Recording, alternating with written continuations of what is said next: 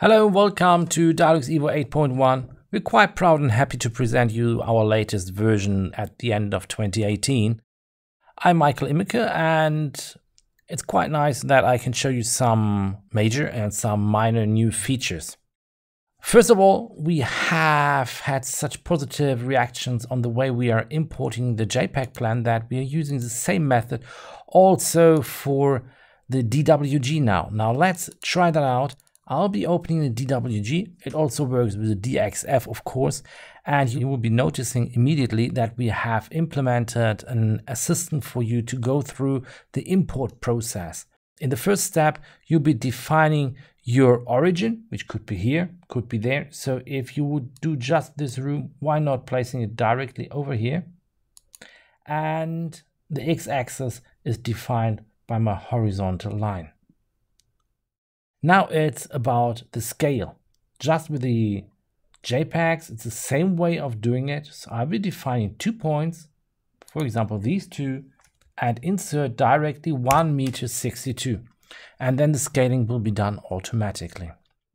You can see it here, and he has detected that these are meters. If I want to modify now or later, I can do it in this place.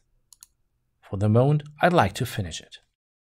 You probably remember that since Evo 8.0, early 2018, you can immediately draw a new room without drawing the exterior first. So let me do this. I'd like to do the contour of this classroom, and this automatically takes me to the first modification that we've been implementing. This is the definition of the room's use. You know that it's a default that you have the office here. Now we have explicitly said that it's our preset, that this is the default value. To be honest, we'd like you to do this manually so that you're sure that you're really using the right profile here for this project. Now, let's carry on with this project. I'd like to insert some luminaires and standard body first, because I'm proud to show you that we have new 2 objects that you probably like to insert. We have the frustum of a cone, which could be made finer to up to 64 segments. I use just the drag and drop to show you how it looks like.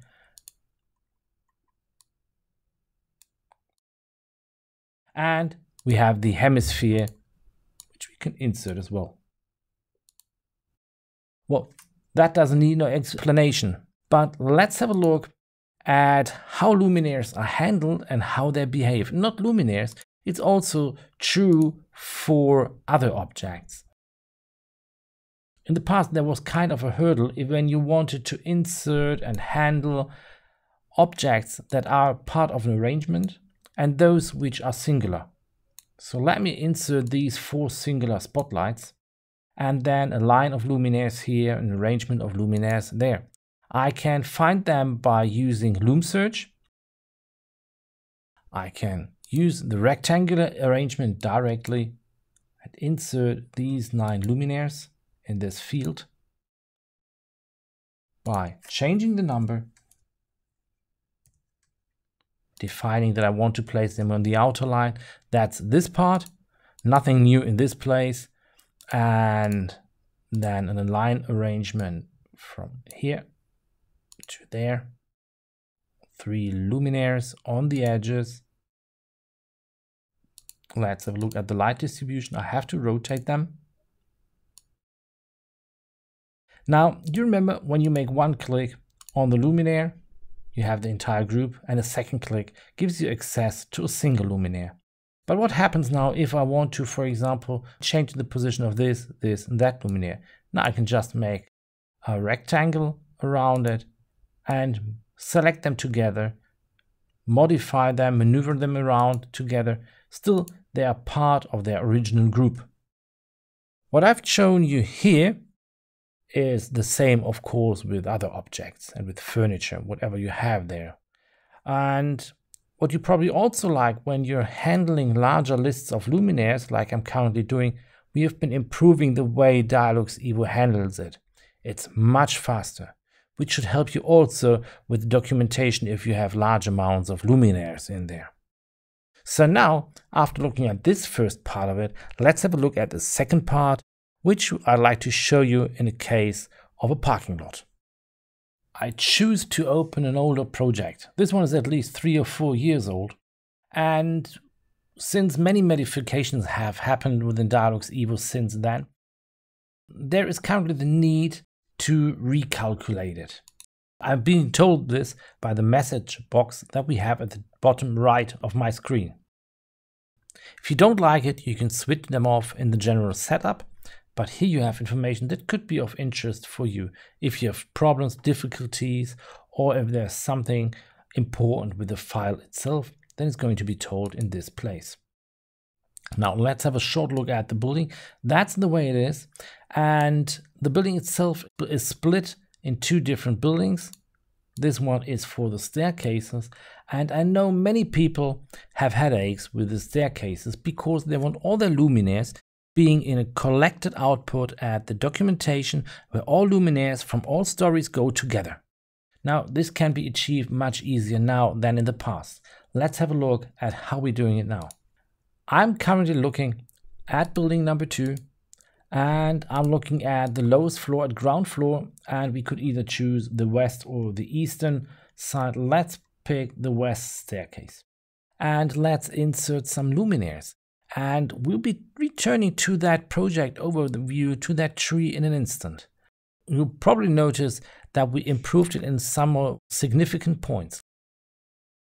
So let me insert 3 luminaires for this area here.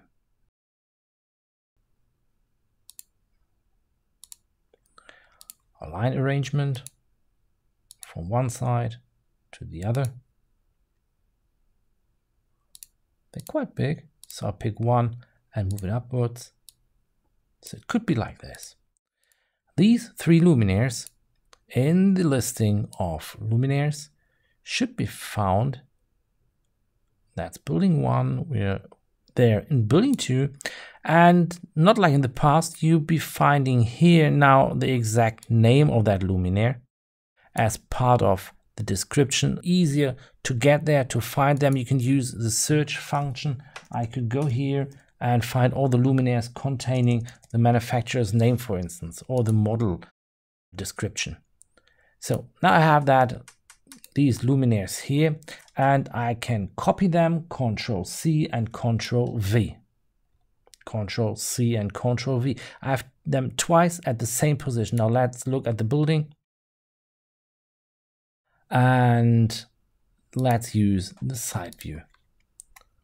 So they're currently here, and I'll be moving them up. And instead of being recessed, I'd like them to be better visible. Like this. So in the past, it would have been the case that these luminaires would still remain to the ground floor, story 1. Now let's have a look at the luminaires where they are now. These luminaires are now part of first floor. That's 1 floor up. And I have the choice of staircase and floor. Why is that possible?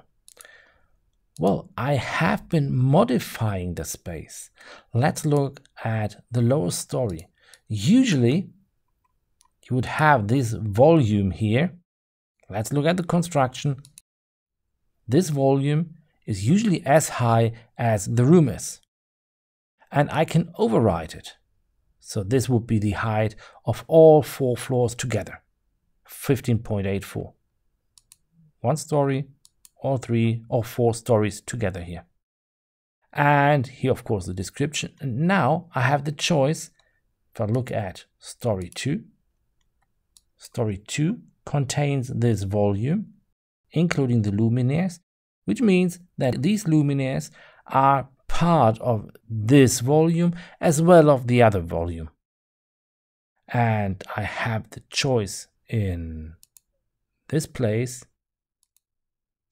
to decide whether I want them to be collected together with all the other luminaires of the staircase, which would mean at the end, at the documentation, I have all luminaires of the entire staircase, disregarding the fact if they are on floor 1, 2, 3, or 4.